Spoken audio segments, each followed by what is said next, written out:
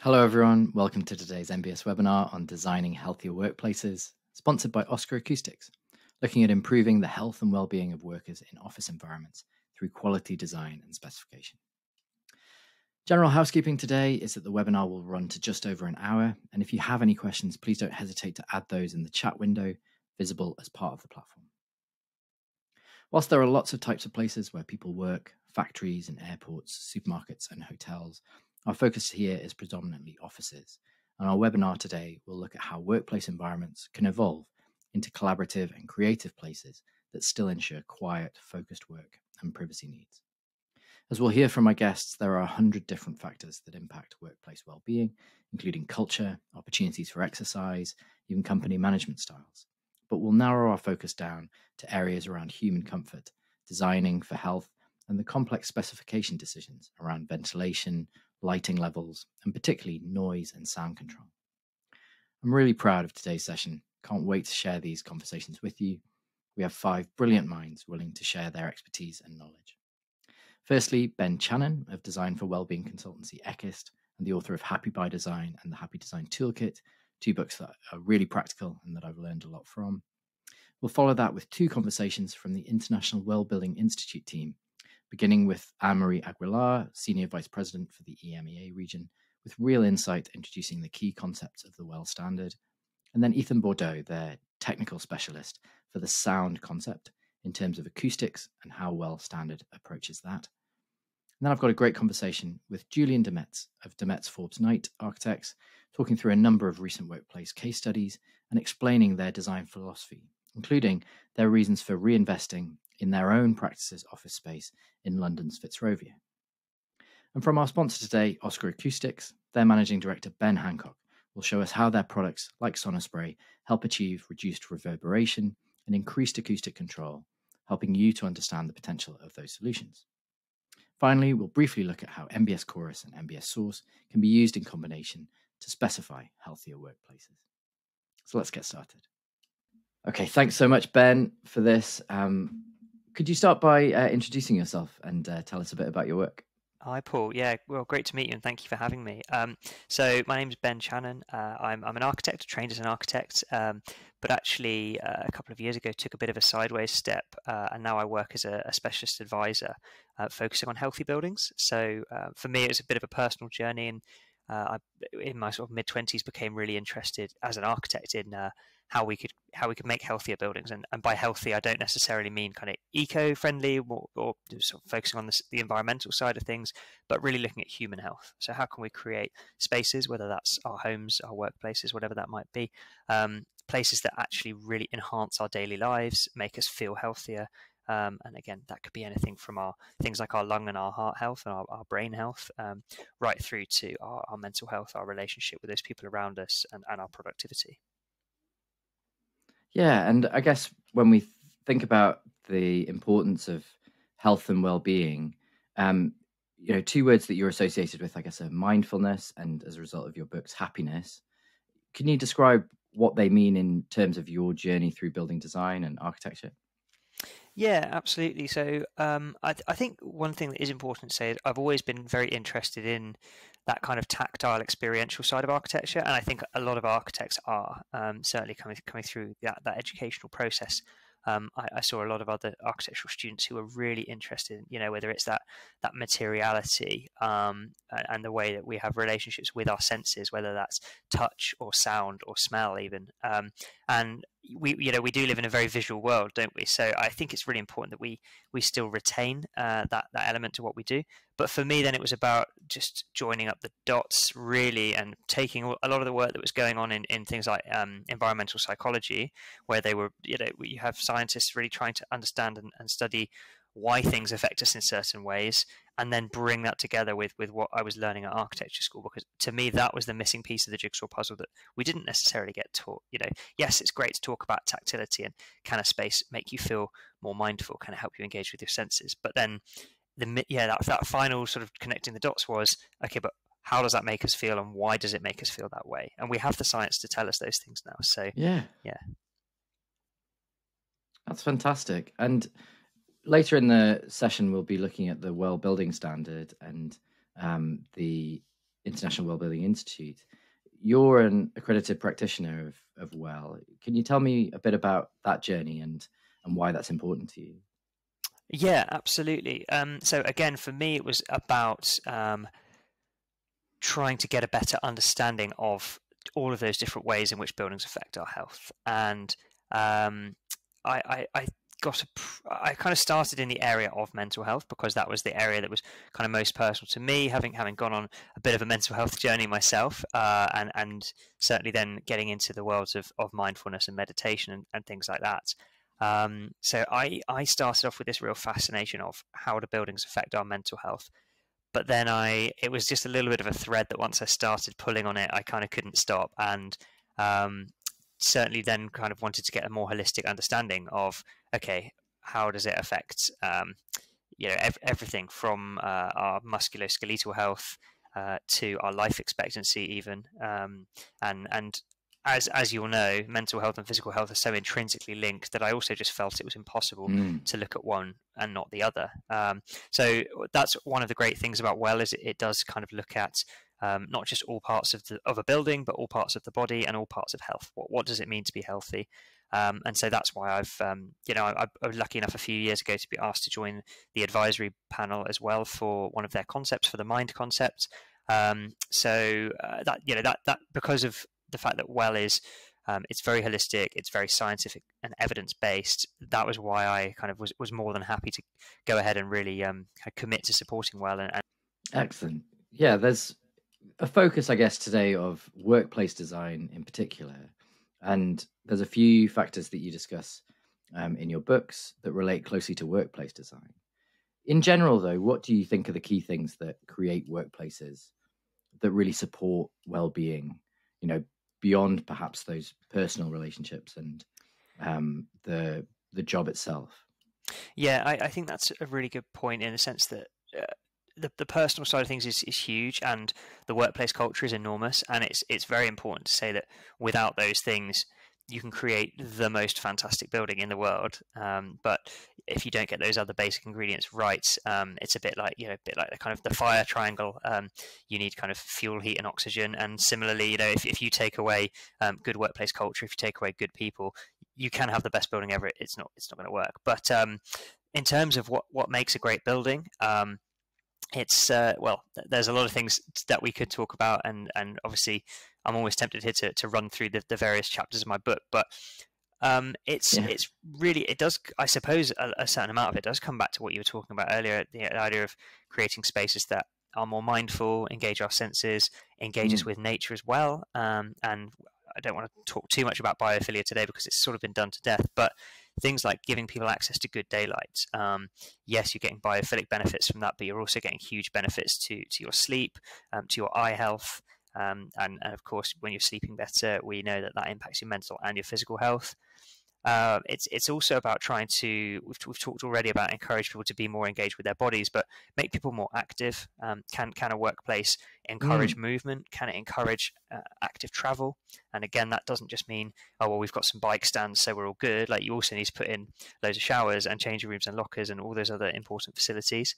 And even, can we push people, instead of taking the lift, can we encourage them to take the stairs? And so often you'll visit these kind of spaces and the stairs are almost like kind of hidden away. They're a fire escape that no one takes, and that's such a shame, because we know that climbing stairs is kind of something that the majority of the population can do, and the health benefits of doing it are enormous. But so why aren't we pushing it more? It's such a simple design move. And of course, acoustics, very timely for today. But again, it's one of the biggest distractors, one of the biggest issues that people complain about in workplace design. And it opens up so many questions when we start to talk about acoustics. We start to think then about materials, and again, we could talk a lot about toxicity and other issues not to do with acoustics. But you're also thinking then about layout as well, about proportions of spaces, many kinds of issues, and of course, external noise as well. How are we dealing with external as well as those internal sources? So, as you've mentioned, our focus of the case studies, particularly today, is acoustic control and managing noise. And before we get into the design decisions that influence noise, what are the factors in terms of how noise affects the things you've talked about around mindfulness and happiness and comfort, are there specific design ways that you can begin to think about improving mindfulness, improving spaces with relationship to sound? Yeah, definitely. And as I've already mentioned, sound tends to be one of the biggest complaints we see in almost every workplace. People complaining about noise and noise pollution and distractions. But at this point, I think it's also really important to say that people overlook the impact of noise quite significantly. People think of noise as something that's maybe a bit of a distraction or it's a little bit annoying, but actually it's one of the items that's really high on the World Health Organization's list of kind of environmental health concerns. They're particularly worried about obviously kind of noise pollution in cities, but the reason they're so concerned is when you look at the data, there actually is a correlation between noise pollution and rates of things like heart attacks. So we know that actually when we're hearing noise, what's basically happening is we're becoming more stressed. Our blood pressure's rising. It's not just a case of oh well, that's just a bit annoying, but put up with it. It really does have a significant impact on people. So yeah, interesting. You talk about things like mindfulness, and it's also bringing to mind that idea of kind of focused work, or we talk about the flow states, and people, you hear various statistics about how long it takes to get into a flow state, but people roughly sort of tend to agree around 15 to 20 minutes, and it can take remarkably little, particularly in terms of noise, to distract us from that flow state. You can very much control what you look at. It's very hard to control what you hear. So that's one of the reasons why noise and sound is such an important issue to think about. In the States, they are far more used to using things like sound masking systems, which, to be perfectly honest, we almost never see here in the UK. I've worked on a number of office projects now that are achieving really up at the top end of well. And when you talk to people about sound masking systems, it's just not something that really is normal here at all. Can you explain what a sound masking system is? I can do my best. Yeah, I should point out I'm not a specialist acoustician or a specialist sort of M&E engineer, but effectively, and apologies to any acousticians who I'm going to butcher this now, but effectively the best way to think about it is it generates a sort of background noise. It's not quite a kind of white noise, but it sits sort of roughly on the speech frequency, the sort of spectrum of noise that speech functions at. And therefore, what it means is you get used to it very quickly. It's not like you just hear a buzzing all day. But what it basically does is it means that people can have conversations in an open plan office without everybody hearing them. It kind of just very cleverly they blend into that background noise. And this is really important too, because again, we would assume probably that an open plan office is great because it makes people more sociable. It means everyone talks to everyone and there's no boundaries between teams.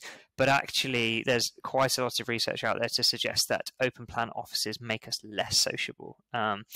Particularly if you're an introverted person. I mean, I'm naturally more of an extroverted person, so I have to sort of put on my empathy hat here and try and imagine what it would be like. But if you're the sort of person who is very, very shy, and the idea of speaking up in a public, more public environment is really quite intimidating to you, then an open plan office is your absolute nightmare. Of course, it's something that would be terrifying to some people. So what happens is your more introverted people, who often tend to have maybe a slightly different perspective on things, a different view, and it's really important, of course, we're talking about getting diversity of viewpoints, but if you're losing all of those viewpoints because those people aren't speaking up, then it's having a really bad impact, not just on your office culture, but also on kind of the way that you're working, the quality of your output, and as I said, the diversity of ideas that you're getting. So it's really important that we do create more of an environment where people do feel like, oh, I can chat to someone who's maybe diagonally across from me. I can have a short conversation with them about a piece of work, and the whole office isn't going to hear what I'm saying. Yeah. And finally, are there any references or further reading other than your own books that you'd recommend that people look to? Gosh, yeah, there's lots of really good books out there. Elena Gregorio has got a really good book on well-being in interior design. There's also, if people are thinking kind of a bigger scale, I love Charles Montgomery's Happy City.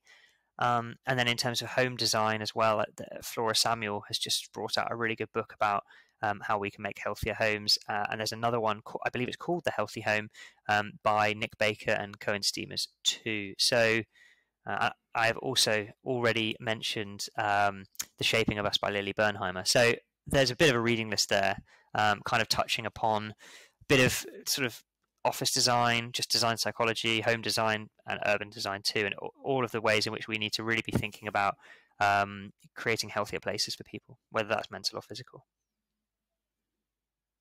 Brilliant. We'll make sure to link to those in the resources that we share with the webinar. Ben, thanks so much for your time today. I really appreciate your insight and your expertise in these matters of workplace wellbeing. Oh, great. Thanks so much for having me, Paul. Next up, I'm so pleased to introduce Anne-Marie Aguilar, EMA Senior Vice President for IWBI, the creators of the Well Building Standard, which feels like such a core part of the future of designing healthier places. So Anne-Marie, feel free to start sharing when you're ready. Perfect. So this is sort of an introduction to Well. We call it, 101 or 1010 as an introduction, but give you a bit of information about myself. I'm a Senior Vice President. I started the IWBI in the EMEA region back in 2016. I spent 11 years with a company called Arup in London, heading up sustainability. And really this became the sort of jumping off point for me where I started looking at human sustainability. So the evolution of how we start to tie together the equal priorities of both human health and planetary health. Give you a quick indication of how big the team is, which is really exciting. As I said, I started the group on my own in 2016. We're now up to about 13 folks, and we range between technical experts and folks that do business development. So here's a little introduction into Well, and just a quick purpose statement about the IWBI is our mission is really to create people-first places, really helping to really lean into the fact that we are the trusted authority on health and wellness, health and well-being, and we look towards not only buildings anymore, but organizations and communities. And really coming out of a COVID world, health has many different focus areas. We looked at, emergency preparedness coming out of COVID. We're talking a lot today about diversity, equity, and inclusion. We know that climate change is a major public health issue. And also coming out of COVID-19 is understanding the impact of the built environment on our mental health. Also mentioning earlier this really strong focus on environmental, social, and governance, and how does health play into that role. And most importantly, we're always looking for the ROI of healthy buildings, which is how does this benefit employee engagement and productivity? So just to give you a bit of the history, we launched the actual standard in 2014, and it's really built on asking some of the questions that really have not been asked before, which is how does the built environment affect how we live as human beings? What's the impact on our health? And we started this in 2014 after a very intensive peer review process that really for the first time, I think, included the medical professionals from around the world, as well as real estate professionals and scientists and practitioners, like really asking the question, what is the impact on the human body when people are sitting in artificial light for 8 to 10 hours a day? What happens when comfort isn't optimized? So these are the things that started the launch of the Well Building Standard, and now in 2023, we're seeing global adoption. I think I've got a couple of specific numbers here, but just to give you an idea of the roadmap, as I said, we launched in 2014. We then expanded into a master plan program in between 2017 and 18. We looked at how we can help clients who have multiple buildings. That's our Well at Scale program. In 2020, we launched specific ratings that address health and safety, which responded directly to the COVID pandemic. And now we're looking at the health equity rating, Well for single family homes, Well performance rating. So we're evolving the standard with the needs of our clients and customers. So this just gives you a quick indication of where we're at. You can see the sort of hockey stick of growth. And I think what's really the most critical to see here is that our biggest growth period was during COVID between 2020 and 2022, where we saw over 4 billion square feet of space become part of the WELL family. And this is the foundation of WELL. These are the 10 concepts that drive the entire WELL version 2. They deal with 10 of what we call, absolutely critical concepts to achieve healthy buildings. And they range from mind and community and movement to areas that are much more familiar in real estate, like water, air, light, thermal comfort, and sound. And then also include specific focus on nourishment and food, as well as materials. And obviously, we're going to go through a little bit of detail on each one of these, just so you can get a flavor of what that means for the built environment.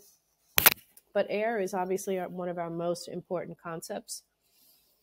During COVID-19, we realized the criticality of air, especially within buildings and ventilation systems. So here we're talking about what's the management of air quality, how do we monitor air quality and be aware of what's happening inside buildings, start to improve the air supply, fresh air, and what type of particle filtration we use, and really looking at things that can contaminate air, microbes, molds, really looking at how we can prevent that from getting into the open plan areas. With water, it's a very unique situation. Obviously, when we look at sustainability, we're talking about reducing the amount of water.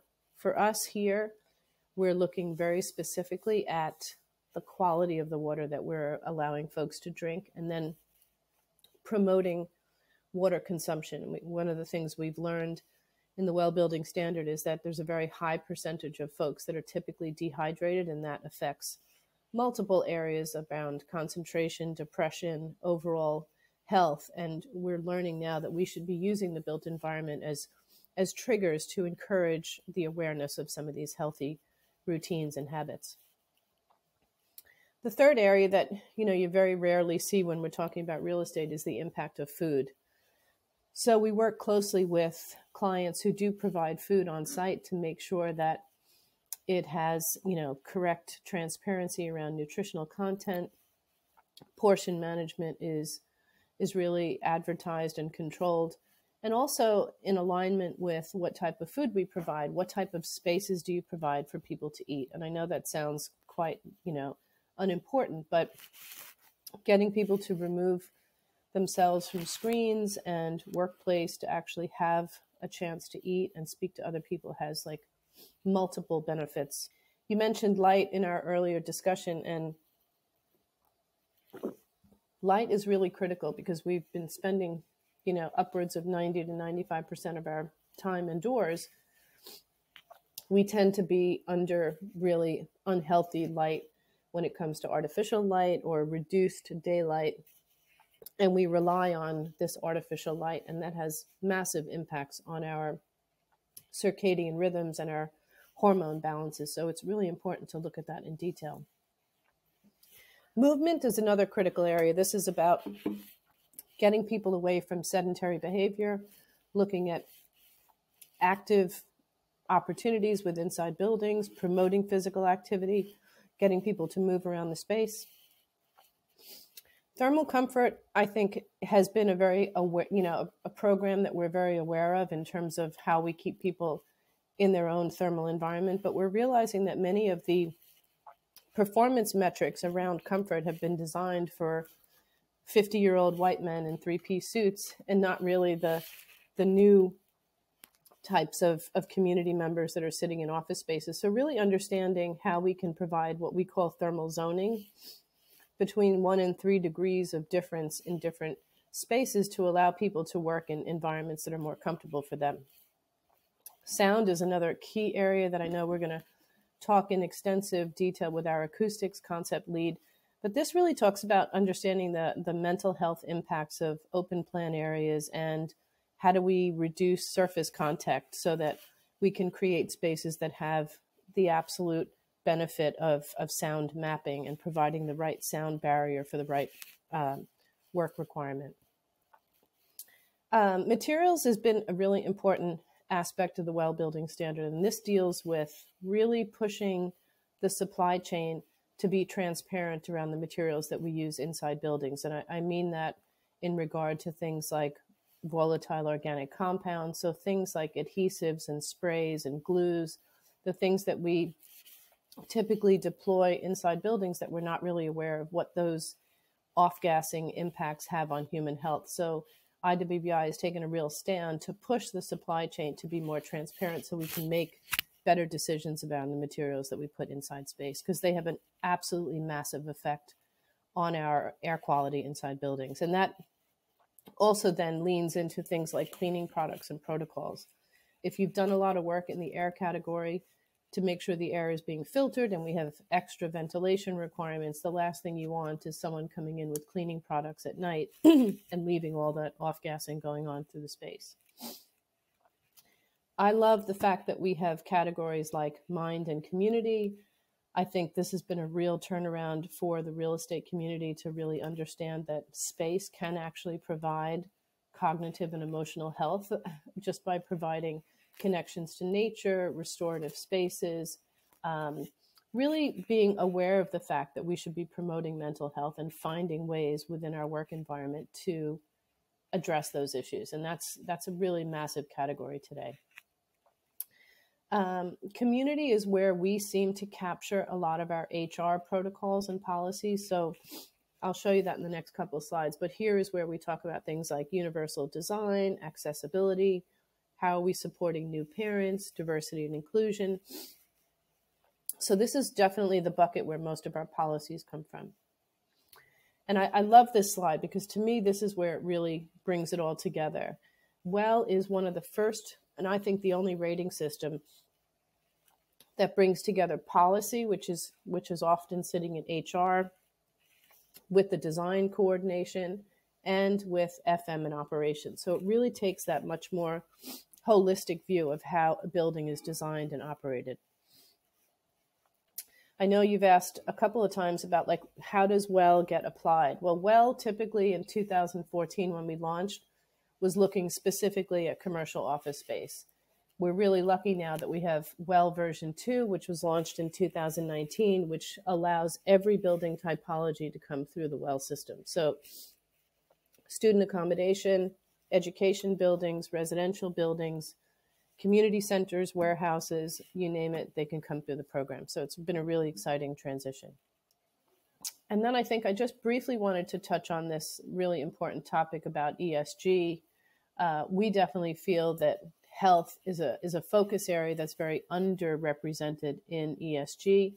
We know that environmental has been captured by all the sustainability rating systems, but we think health is like something that sits within the social component. And we think it's really the next opportunity for market leadership within real estate. So this is a repetitive slide, but it just tries to follow through on that framework that says we are aligning ourselves with GRESB and the UN SDGs, and actually each of our WELL features maps specifically across a UN SDG so that you can really see that alignment. And when you're working at scale with us, you would be able to get a report that shows how many of your buildings are addressing which specific SDGs. So we think that's a really important moment for our clients. How does someone become part of this? I call it the IWBI family, which is to become a WELL accredited professional. It is a really important profession, and it's a credential that I think really helps bring the awareness, not just to the real estate industry, but to the organization that they work for. So we have folks that work across health aspects, HR, design and construction. Like we have WELL APs that come across all of our different silos in this business. Thanks so much. That's been absolutely brilliant. That's a really good foundation, I think, for the conversation. And so many of those themes are things that I do want to dig into a bit more. I'm really interested in the idea that I suppose some of these things are quite intangible, maybe. And I guess one of the key aspects of WELL is the ability to define things around mind or community or nutrition or whatever those aspects might be that perhaps didn't have a way of certifying or a way of measuring prior to your work and the development of it? Yeah, I mean, when you think about the expansion of even the word biodiversity, I mean, we stressed to folks that, even just the exposure to natural elements, like it doesn't need to be a plant or a tree, but natural elements have increased connections to like lowering blood pressure, lowering depression, reducing anxiety, actually helping people to be more, they call it, attentional capacity, being more aware and alert. These are things that until we really brought the science to the table, like you said, it's almost too intangible to be able to find enough of a basis to take that forward. And I think it's the same with things like even hydration. Like it's incredible the science that sits behind how dehydrated people are and how that connects with their mental health, their sense of cognition, their sense of focus.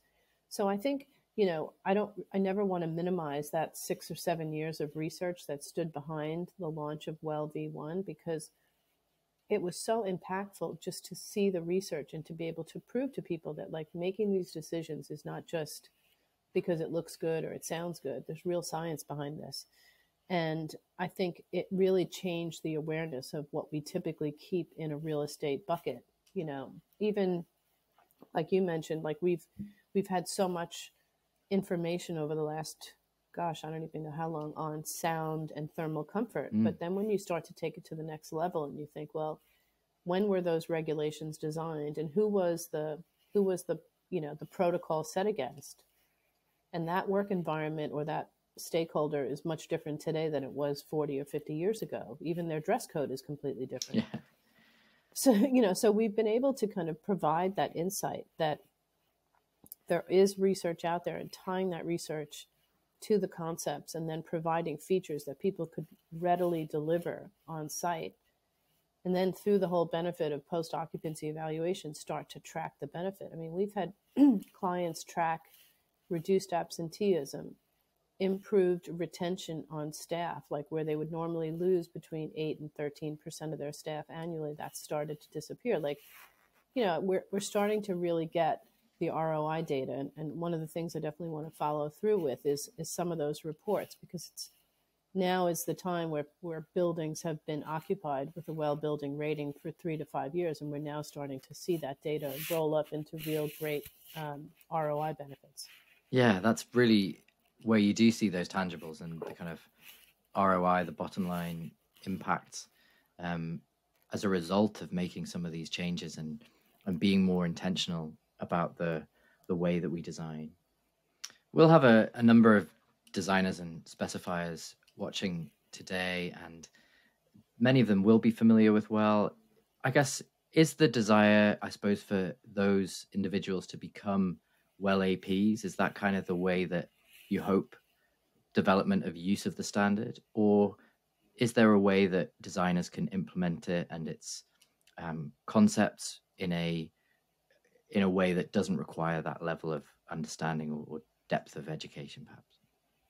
Yeah, I mean, I think for the design community to at least have one person in the team who's a Well AP, it's almost like having one person in the team who's a BREEAM AP. They need to be able to bring in that element of the importance of health so that it starts to become everything that you base your decisions on. Are we going with a deep plan office? Well, actually, does that really make any benefit? How much natural light are we actually going to be able to bring into this space? I think all of those parameters will help a designer make better decisions.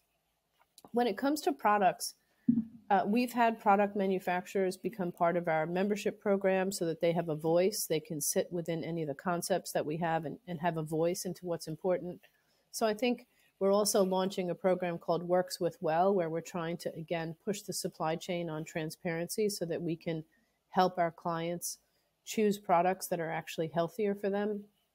So that's another way that product suppliers could start to become aware of building a relationship with us and helping us influence where they need to be thinking about their products. I mean, reducing chemicals, understanding what their off-gassing components are is massive. Well, thank you so much. I really appreciate all of your time today, and I think you've contributed a huge amount of value to today's webinar. So thanks again, Anne-Marie.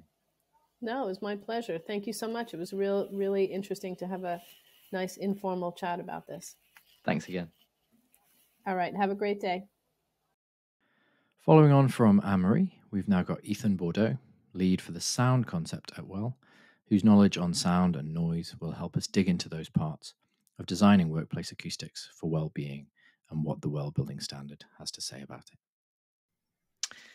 Okay, excellent. So would you mind starting by introducing yourself, and then I can kind of start asking a few questions from there. Thanks for having me. My name is Ethan Bordeaux. I'm the sound concept lead and performance verification lead at the International Well Building Institute, where I've spent the past 6 or 7 years really deep in the intersection of architectural acoustics and the human response to sound and noise, thinking about both of those terms separately in a number of building sectors and in project types, but really focused on how humans interact with sound, noise, and how it affects our health and well-being. That's excellent. Yeah. And so when we talk about the Well standard and the understanding of that, there's clearly some parts of that that really impact sound and noise and acoustics. Not just the concept of sound, but it kind of interweaves into all kinds of parts of it. So how do you begin to consider the assessment of acoustic comfort in buildings? I think it's just that it's not thinking specifically with the technical nature of sound and the physics of sound through air as a medium, but rather that sound is a one piece in a larger puzzle of comfort.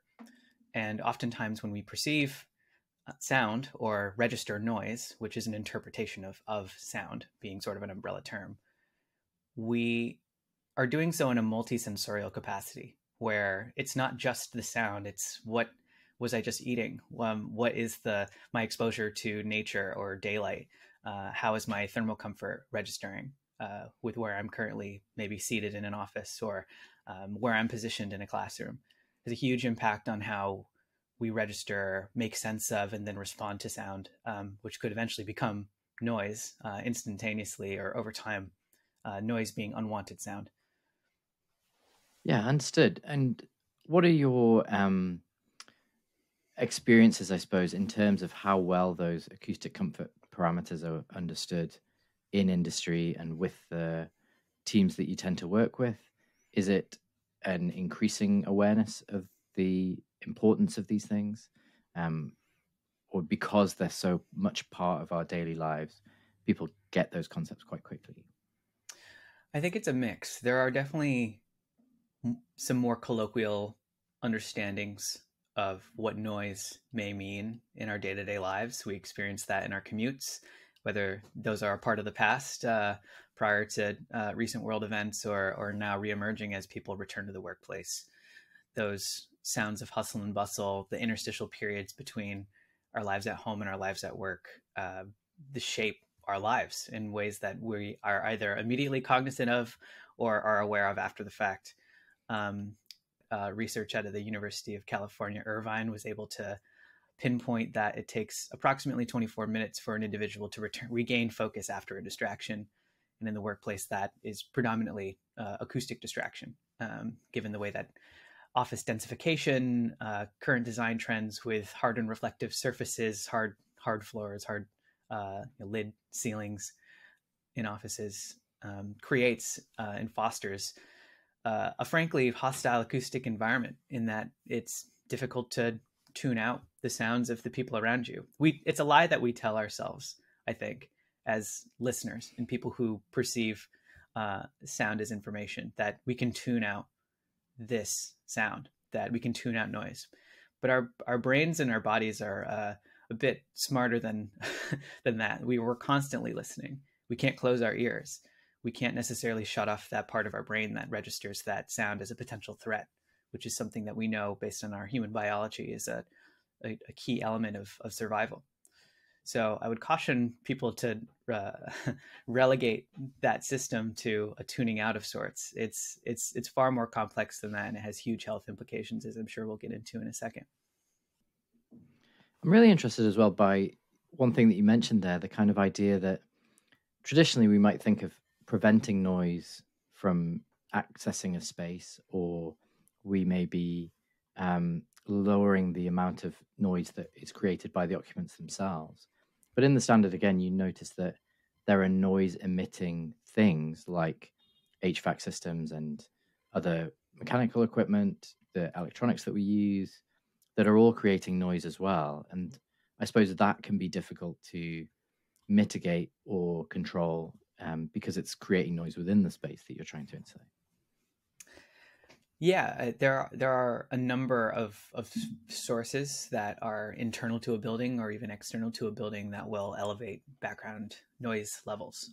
We can safely say that they're noise because these aren't sound emitting sources that are conducive to the intent of those spaces. It's not like a high level of mechanical equipment noise is intended to produce a higher output of productivity in the workforce.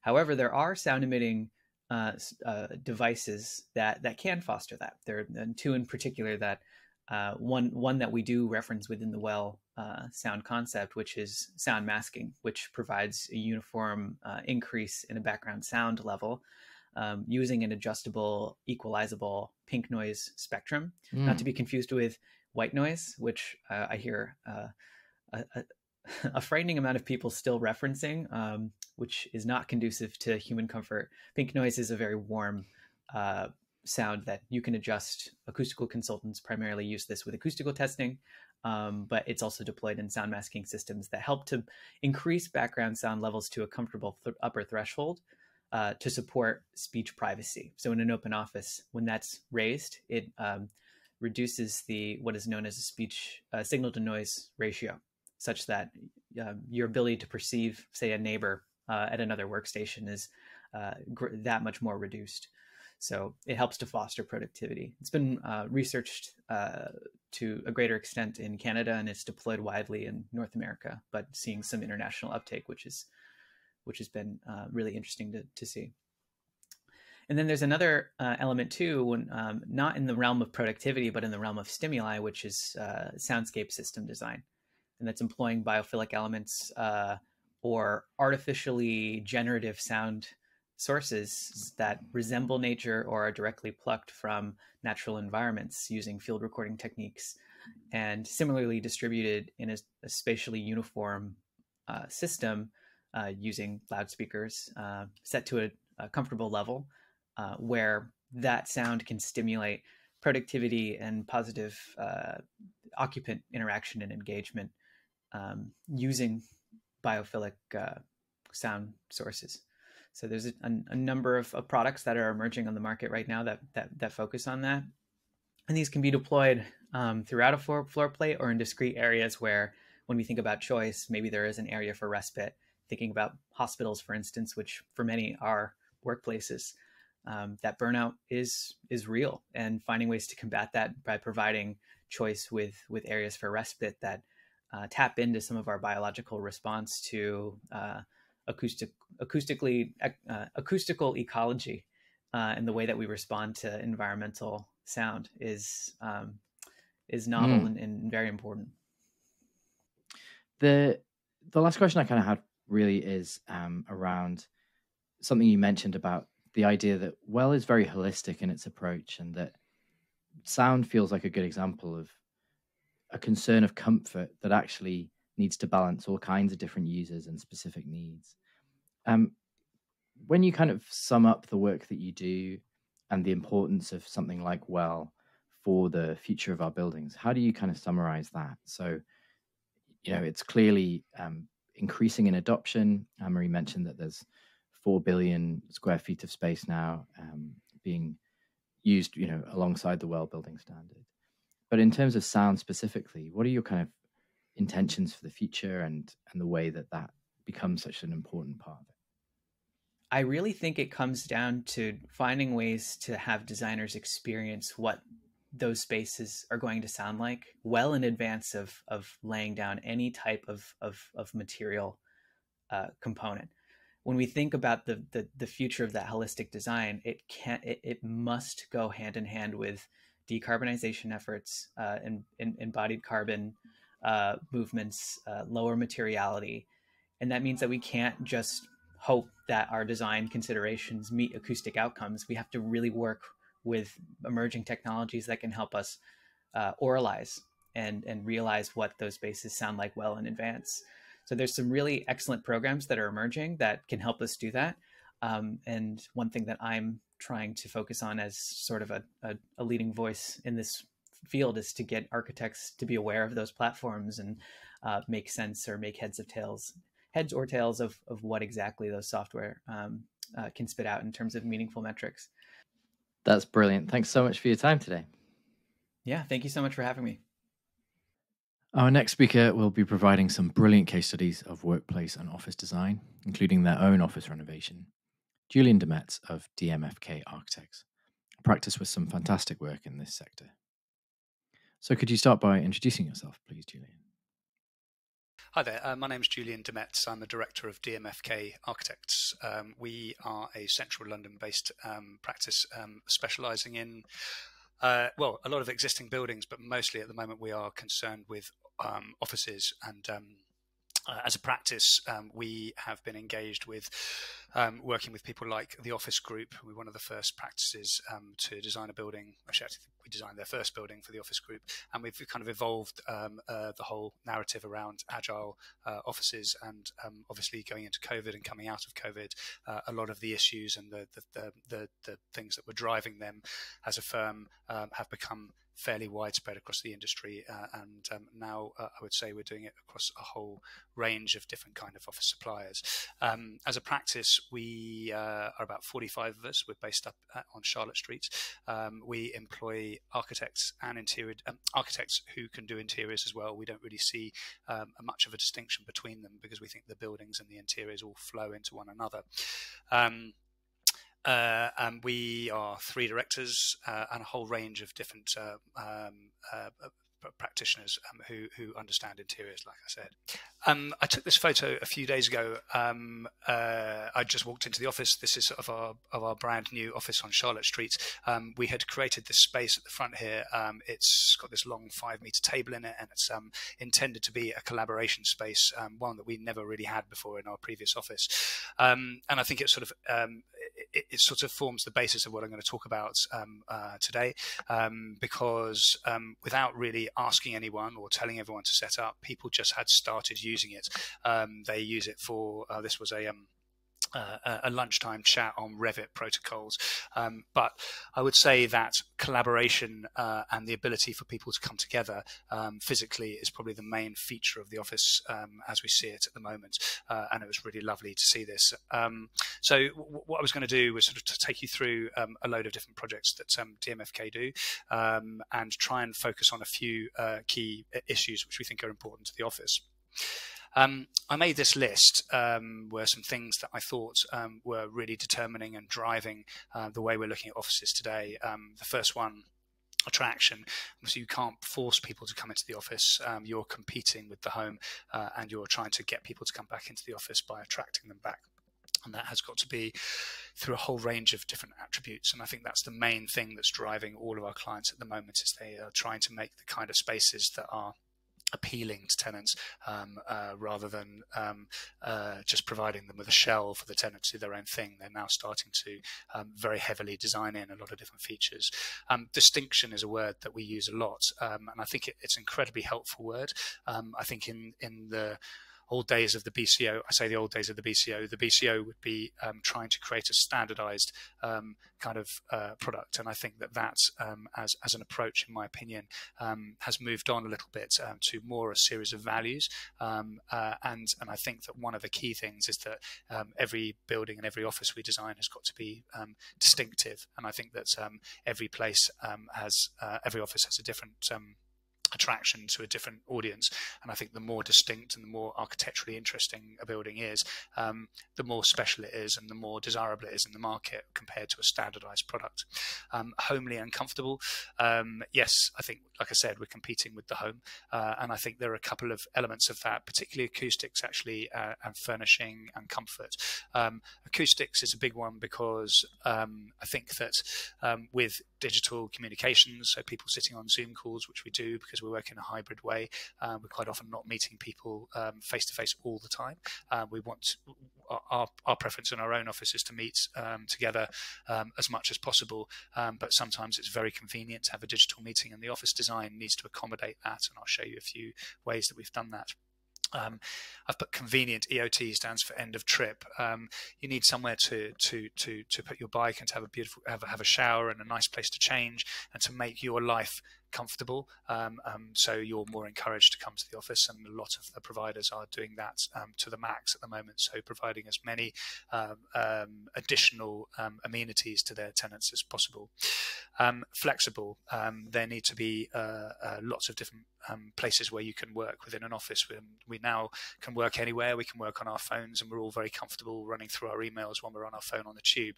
So that figures that within the office, in my opinion, we need to be providing as many different environments for people to work as possible, to get up, to walk around, and also to have more contact with as many different types of people or different people within the office. Whereas in the old days, you might come in and just sit down next to one person and never really move, and stare at your picture of your family on your table. That's no longer the way. Collaborative and communal, I've touched on that already. A lot of the reason people come into the office now is because they find perhaps digital communication is in some way lacking. It's not always the worst thing, but there is, in my view, nothing to compare with face-to-face communication. Beautiful. Gone are the days where offices are functional. I think that we're competing with homes, like I said, and retail for design to be one of the key drivers and the key differentiator for any of the quality office providers. And of course, sustainable is probably number one on the agenda of most of the tenants. So I am now just going to take you through a few different projects.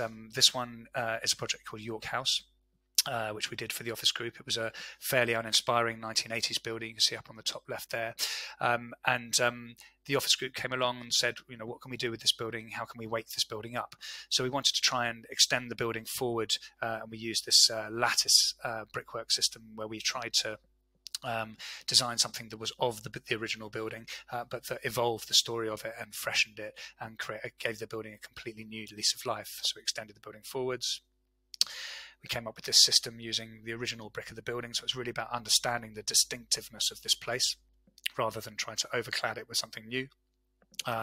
It's very sustainable. The whole thing was done using CLT structure inside, and this was a self-supporting brick shell on the outside. Also did a lot of good work stopping solar gain. And then on the interior of the building, very honest expression of the original structure inside. And then when it came to the interiors, really trying to make something that was distinctive and that was related to the base building that we were working on, rather than putting on overlaying another architecture on top of this building. We looked at the work of Geoffrey Clark, and there was a sculpture on the outside of the building designed by Geoffrey Clark, and we tried to come up with an interior look that felt like it sat well with the existing building, which again is also a very sustainable approach, because something that is the most appropriate to the base building is the thing that hopefully will last the longest. And then just try to make a building really memorable and distinctive, so that when you walk down the street, it wasn't that sleepy building that I showed you in the first photograph, and it's actually something that lit up like a lantern and created a real sense of place and identity. On that token, this is another building that we've worked on, the Salters Hall, where it was a 1970s livery hall, a brutalist livery hall designed by Basil Spence, and it was a combination of offices, mostly offices, but there was also a hall within the building, and we encouraged the livery company to open up that hall in order to allow its tenants this incredible facility. In the end, ABRSM, the music examination board, moved in, and they used the hall for for all its recitals. And actually, this hall is actually the most acoustically perfect hall in London for chamber orchestras. So there was a lot of care gone into acoustics within this project, and I'm going to come on to acoustics in a second. Loads of care going into the coming up with an architecture that worked with the original building, and creating a real sense of place with it. The offices in this building were fairly straightforward Cat A offices, but we used actually acoustic materials on the ceilings to try and dull down the effects of reverberation in the office. Before I really get into that point, this is another one which we're doing for a company. We did for a company called Derwent London, and this really describes how we're really taking a lot of effort, first of all, to make sure that we come up with use materials and surfaces that within an office that perhaps don't feel immediately office-like. Use beautiful furniture that's both historic and new, and then create as many different options for places to sit and to work within the office. So lounge areas, breakout areas, little areas outside meeting rooms to have little conferences, or a range of different connectable meeting rooms, all with really beautiful furniture in them, and just try to really make sure that everywhere you look in the office there's a different way to work, which gives you that feeling of flexibility and agility within the office. Okay, so this one was the project I showed you at the start, which is our own office.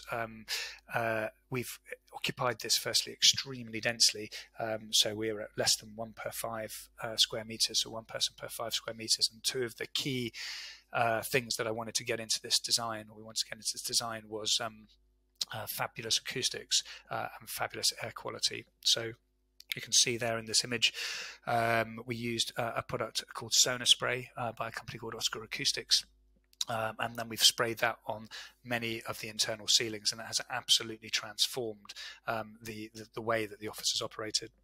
The way we use it is very flexibly.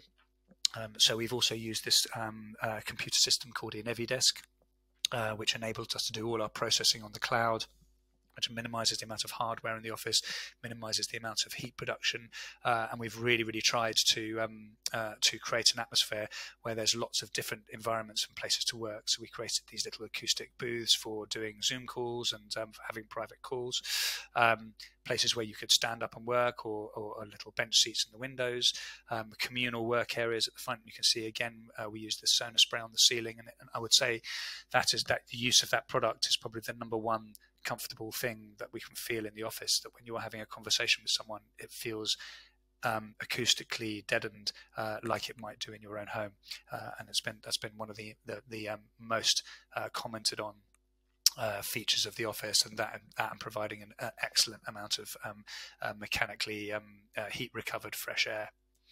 And then we're trying to also use those desks in a flexible way, so people use it for sketching and drawing, and then we've got a small meeting room, which is actually where you can see through the window. That's what I'm sitting right now. So connection between people and visual connection with people, and just to create the maximum amount of flexibility. Using areas in flexible ways, so we use our kitchen areas for meetings, and what we find is if we provide these kind of spaces, people use them as they were intended. And the last thing I would point out with our office is that we've taken an office that was previously a showroom on the ground floor, and it provides our office with an incredible frontage. So we're kind of a bit of a showroom of product, but also of our process. All of these things go a long way to making people feel special in the office, and to feel a sense of well-being. And I think the sense of well-being a lot comes from the way they connect with each other and the number of opportunities they have to engage with each other in different ways, to move around, and to feel like they're just not locked in a standardized place on a daily basis. This project here also we are using Sonar Spray on, but on a much larger scale. This is all early days because we've still got 4 months to go on site. It was a 150,000 square foot building for a company called the Office Group. Now this used to be on Chancery Lane.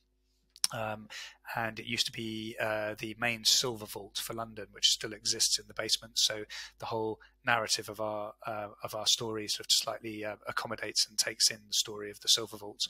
But when you get into the inside of the building, you can see there were some basement spaces. You can see where that tree is growing out of. We've tried to bring light and air into the basement of the building. And in the basement of the building, you can see here, I don't know if you can see the plan. I show it because it just shows the amount of end-of-trip facilities that are now being provided by the first-class developers. And this is for Tog and Fora. So you can see in the bottom left there, huge amount of bike storage, yoga rooms, gyms, all mixed up with meeting rooms, changing rooms. They have saunas. There are various different types. You can see over in this area here, day rooms. So you've got everything from auditoriums through to meeting areas that can all be connected together in different ways and connected with the wellness features. And also, instead of what you see a lot is well, what should we do with the basement? Let's make it a gym. Actually, all of these areas are looking out onto outdoor garden spaces, which again is incredibly important. So roof terraces have become the #1 most marketable feature of any office development that we're doing. These are the upper floors, more roof terraces within the courtyards, and then a mixture of restaurants, breakout spaces, different kinds of shared workspaces, and an enormous amount of shared meeting room spaces. The upper floors are fairly straightforward, just broken up into small offices, but every one of those we have sprayed this product called Sonar Spray onto the ceilings, where we are trying to deaden the acoustic qualities of those spaces. This is the reception area, which again isn't just a reception area. All the receptions we're doing now are hybrid, so they have a mixture of working, meeting, eating, F&B that are all mixed up within these type of spaces.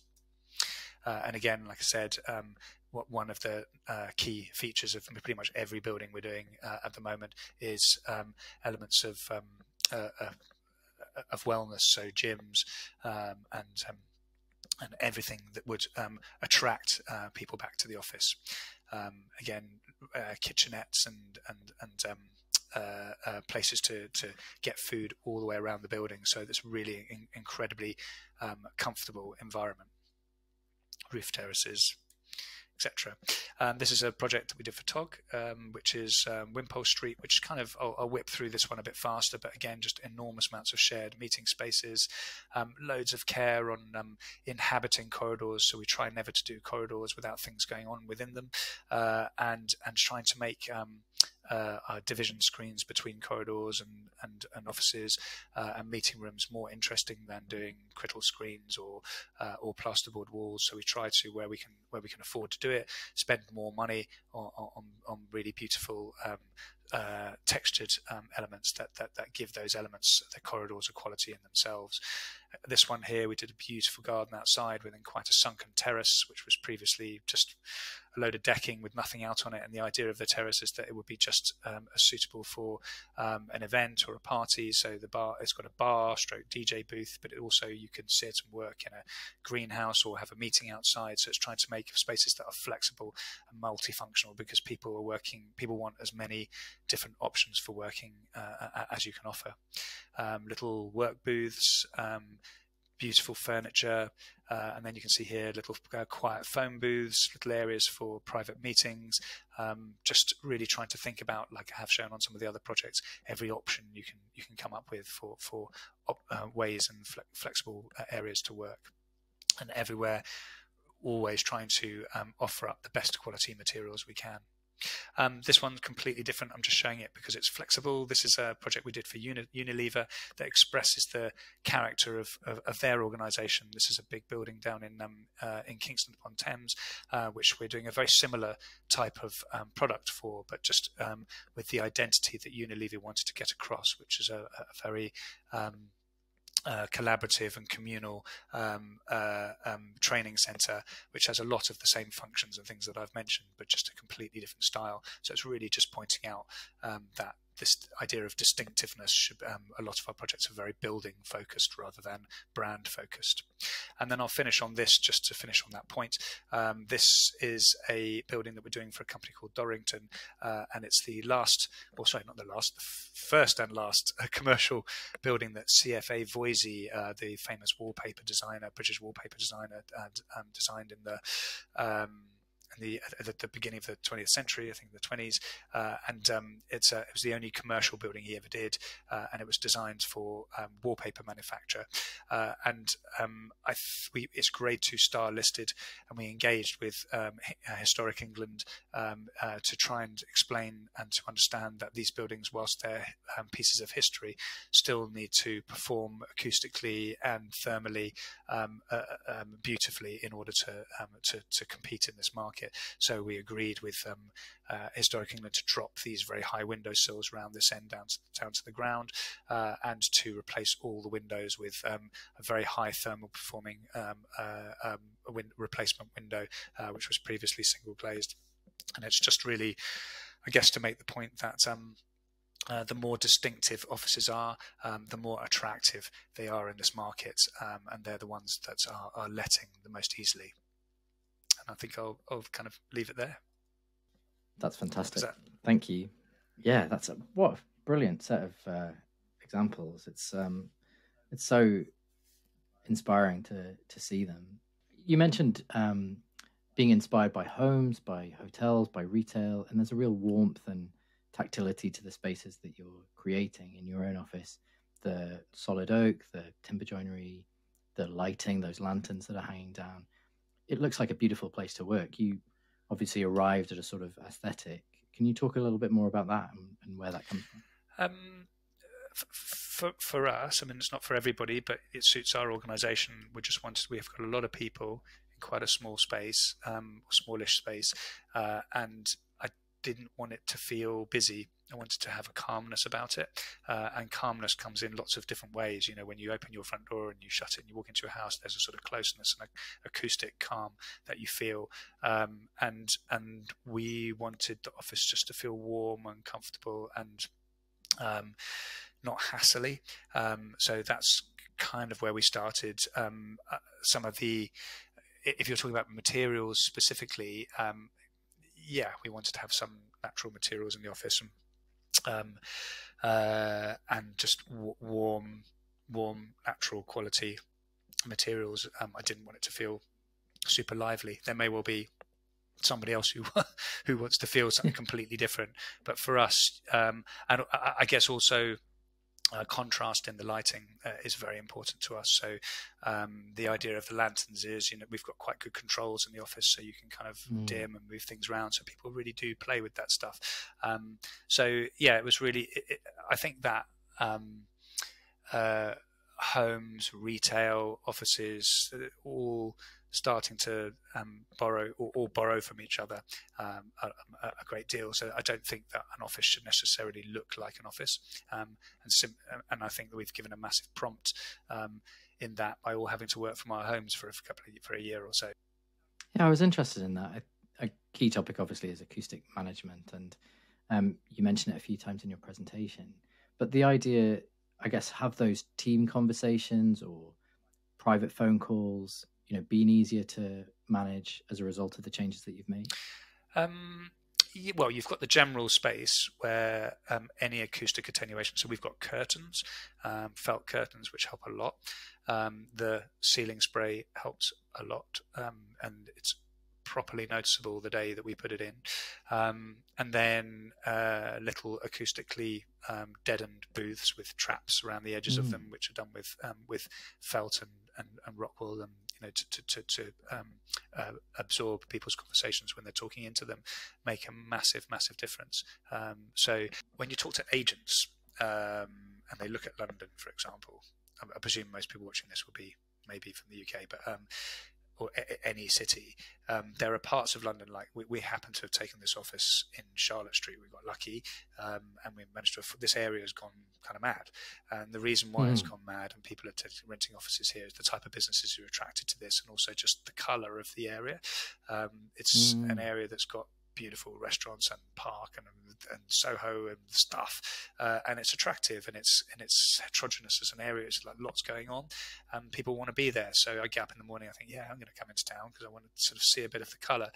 And I think there are other offices in sort of more fringy areas that are more questionable, and I think that either some of those need to become more campus-like, provide more amenities depending on the value of the area. But I look at the City of London, for example, and it's a challenge there sometimes because it's this is a zoned city in some ways. The city is getting more colourful, but previously it was very businessy.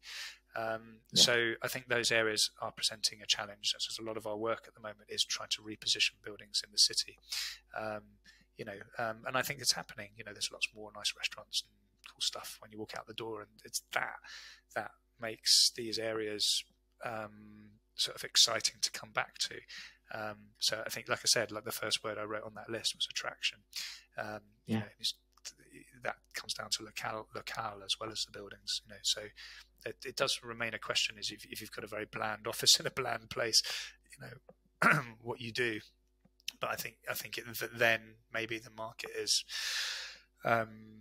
sort of people who live locally, or and more campusy, like I said, where you're trying to sort of retain people there. If you look at, like, say, here East, which is quite far out, office up, you see people doing big yoga classes in the middle of the courtyards and stuff. They're trying to do stuff to make it function as a campus. So there'll always be a solution and a value to everything. But I don't think it's dead at all. Not around here. It's Julian, thank you so much for your time. Right. I massively appreciate it, and for taking us through those projects as well. It's incredibly interesting, and I really value your expertise. So thanks so much. Pleasure. Thanks very much. Finally, we're going to hear from Ben Hancock at Oscar Acoustics, talking about how good acoustic design can contribute to all kinds of workplace and health factors, and demonstrate some of the products in their offering. Welcome, Ben. Hi, I'm Ben Hancock, Director of Oscar Acoustics, Great Britain's #1 spray-applied acoustic decorative finishes specialist. We actually created an industry that didn't previously exist around 25 years ago. I'm going to be discussing health and well-being, what employees think of high noise levels in the workplace, and how our range of environmentally friendly recycled acoustic sprays can play their part in improving health. Those of you who've seen my presentations before may have seen this slide. Noise pollution is a serious problem. The Chief Medical Officer in England pre-COVID said it's second only to air pollution in damaging public health, while WHO highlights issues such as tinnitus, sleep disturbance, heart disease, obesity, diabetes, adverse birth outcomes, and cognitive impairment in children. In order to better understand the situation in the workplace, Oscar Acoustics commissioned a new workplace survey of 2,000 bosses from across the UK. This white paper is available for free to download via our website.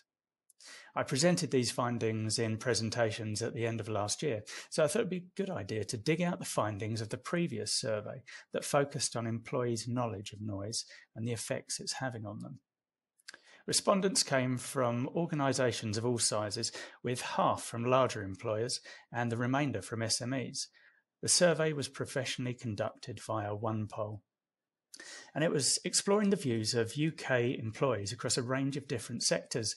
The research reveals some surprising and concerning effects of noise pollution and a worrying lack of action taken against it, and a dearth of knowledge about the associated health risks. There are a few headline alarming statistics. Companies' bottom lines are under threat, as 74% of Brits say noise stops them from doing a good job. Over half, 54%, say their employer has not done enough to take action. Breakdown in workplace relationships, as 29% of us have snapped at a colleague, including 11% at a superior, and a fifth, 19%, have poor relationships with co-workers due to work-related clamour. Employees' health could be in danger, as 90% don't realise excessive noise can increase the likelihood of heart attacks and strokes. What is the most common way to escape noise? Our survey says 25% of us use headphones to drown out the racket, but this is actually increasing the issue by a potential 9 decibels.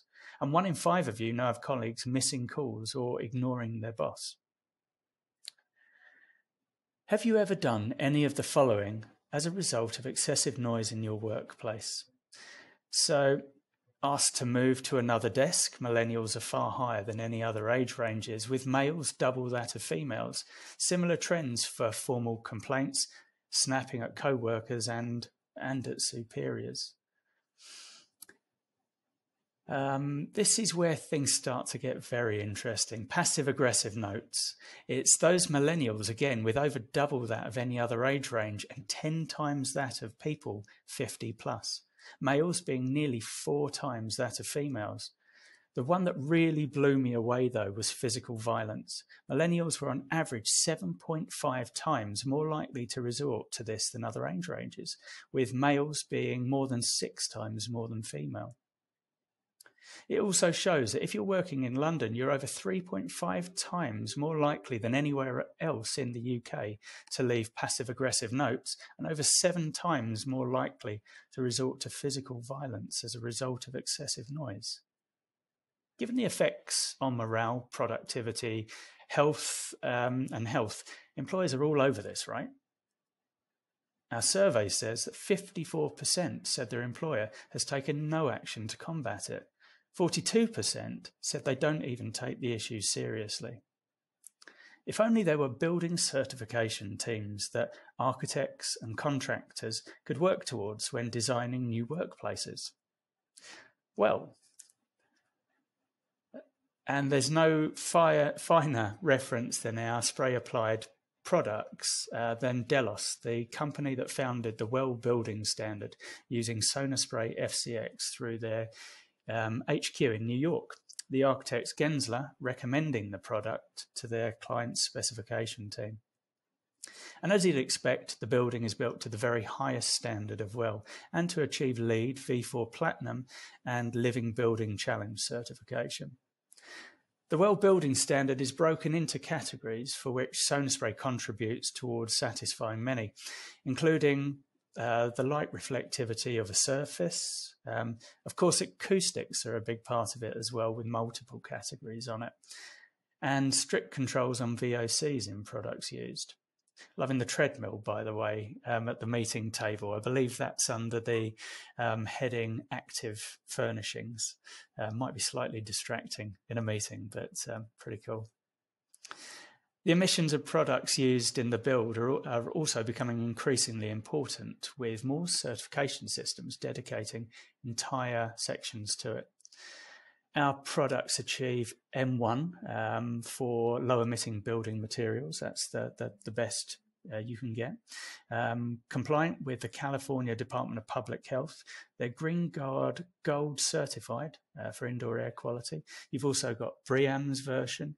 They've got EPDs and also LEED as well.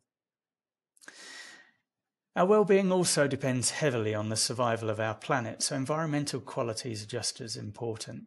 Our finishes are made from high-grade recycled paper and renewable plant-based fibres with specialist water-based adhesives, treated to achieve Class O fire rating. So the Sonaspray range also contributes to many sustainable design certification systems and standards, including also, of course, BREEAM, LEED, SCAR, Living Building Challenge, and Passive House. All installations are carried out by our fully trained in-house teams. To complete the environmental jigsaw, Oscar Acoustics are ISO 14001 certified. We're also now committed to becoming carbon negative for our entire operation. For those who aren't familiar with the Sonaspray range, here's a very brief summary with some pretty pictures. So it's a range of 5, starting with the coarsest finish Sonaspray K13. This is a pre-start photo of a project with rib deck and foil face beams. And this is the finished photo. K13 refurbishing and acoustically treating in one go. This is the same product onto plasterboard at Notting Hill Prep School. And the next product is Sonaspray K13 Special. This goes through the milling process for longer, resulting in a slightly finer finish than the standard K13. You can see it here applied between the restored beams. And here directly onto concrete with deliberate shadow gaps around the edge created in a stop bead. Sonaspray FC is finer still, and actually the finest non-troweled finish we do. As a result, it's still extremely fast to install, and you can see here it's been installed on the concrete around this atrium at the Blavatnik School of Government. They originally tried to do this in acoustic panels, but then gave up after just 3.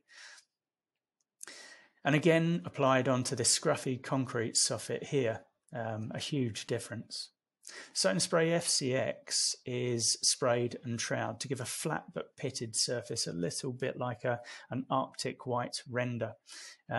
We sell quite a lot of this because actually in the right light it looks very similar to the smooth acoustic plasters, but can be installed in a fraction of the time because it's only one process as opposed to a few with drying times, and also cost as well as a result. A huge advantage of this finish is also that it's applied to the specific depth rather than having a rigid baseboard, so it will take the shape of nearly anything, including elaborate GRG-shaped ceilings. Oscar Elite is the smoothest acoustic plaster on the market, typically appearing smoother than conventional roller-painted plaster. You can see here in this reception, I mean, it really just does look like standard plaster if that's what you're after. The advantage we have over other acoustic plasters is we're able to sand the final coat. So others have unforgiving resin-bound finishes, and you're sort of limited to what you can achieve with the trowel. So if you've got trowel marks because you're doing a very tricky shape, that's what you're left with, whereas we can actually sand that out and sand things smooth. So how well do our acoustic sprays work? Now, I've got this very short video. You'll have to, it was a very relaxed site, so excuse the lack of PPE, but 2 rooms here. The one we're in just now is identical to the one we're about to go through. The one we're in now hasn't been treated at all with the K13, and the next room we're going to move into is about 70% treated. And actually, the reverb you're hearing is from the 30% that hasn't yet been sprayed.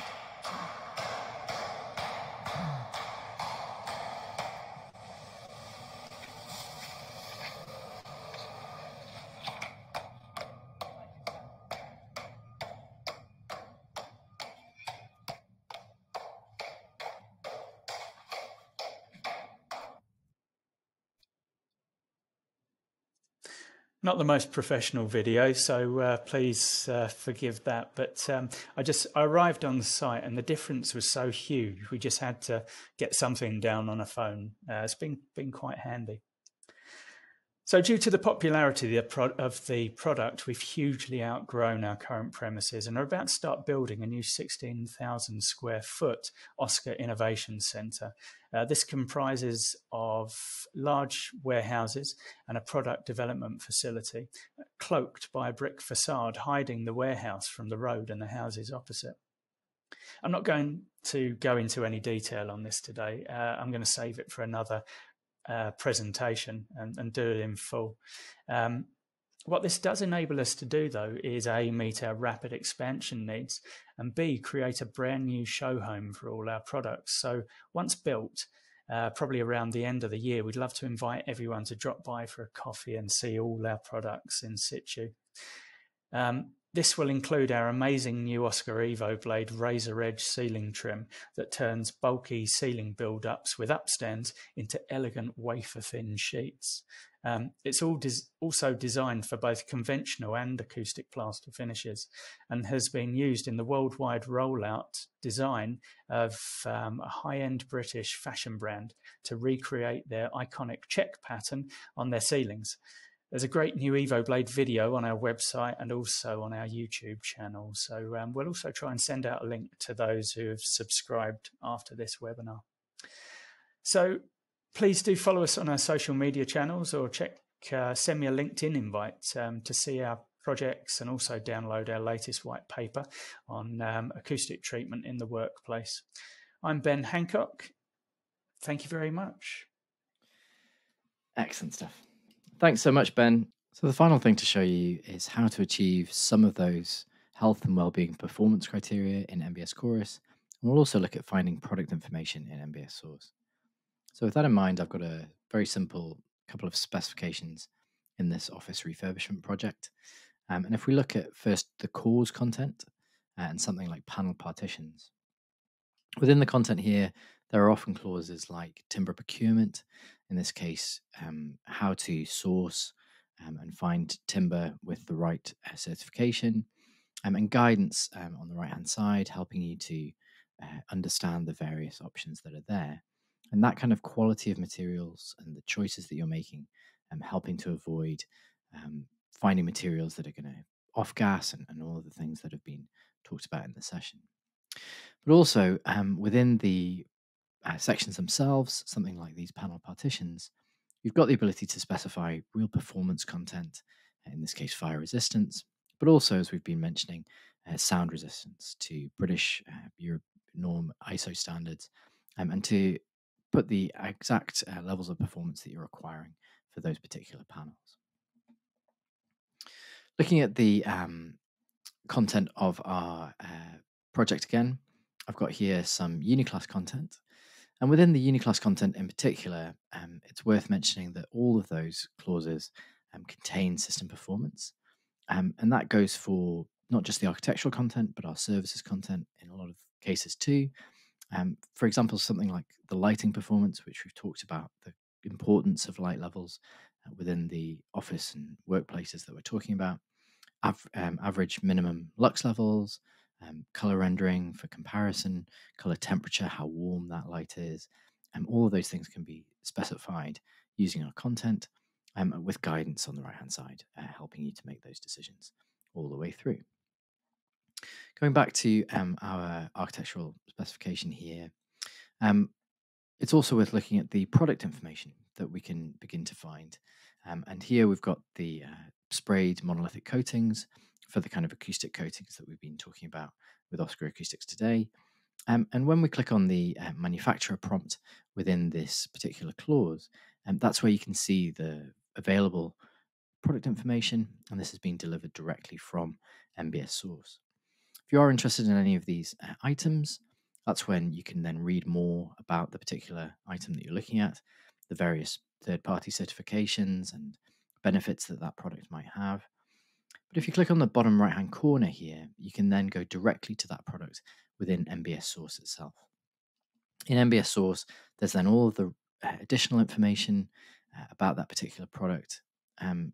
One thing that we've added recently is this traffic light system showing you when this was last verified by the manufacturer so that you know you're getting the most up-to-date version of this content and that ranges haven't disappeared and that kind of thing. You can also see if there's digital object information associated with it. And for a long time, we've been able to compare similar content alongside one another and be able to see and compare those products to see their properties side by side. One of the things that we've been able to add recently is where a product has variance. So in this case, the depth of finish for this particular acoustic spray, you can also now compare the variance. So in this case, I can choose different levels of that particular finish and then compare the performance, for example, between each of those. So that we can see here that the performance, say, might be different at certain hertz levels for the sound absorption, and that the coefficients are going to change depending on the levels that are being used there. So real depth of quantity of the content that we've got and a really in-depth data that's behind the scenes there. The last thing I wanted to show you was this new inspiration area, which we've added to MBS Source, where you can actually begin to see different project categories. For example, if we were looking at workplaces and office spaces, we can see the most recent content being added by our manufacturers as inspiration for your next project, whether that's flooring or particular solutions, glazing or entryways. You've got all of the types of inspiration data there. and also to be able to choose particular products that you might want to look at. So in this case, if I search for bricks, then we can see here all of the recent images that have been added that have to do with clay bricks. So a really useful way to find the inspiration content that you're looking for. Just search in this bar and you'll be able to find inspirational images that should hopefully inspire you for your next project. Thanks so much to all of our speakers today. Please pop a message in the chat if you'd like further information from any of them. And visit thembs.com to learn more about how MBS, MBS Chorus, and MBS Source can help you produce great specification information. If you have any questions at all, please drop us an email at info@thembs.com. Thanks again to our sponsors for today, Oscar Acoustics, and thanks to you for attending. Goodbye.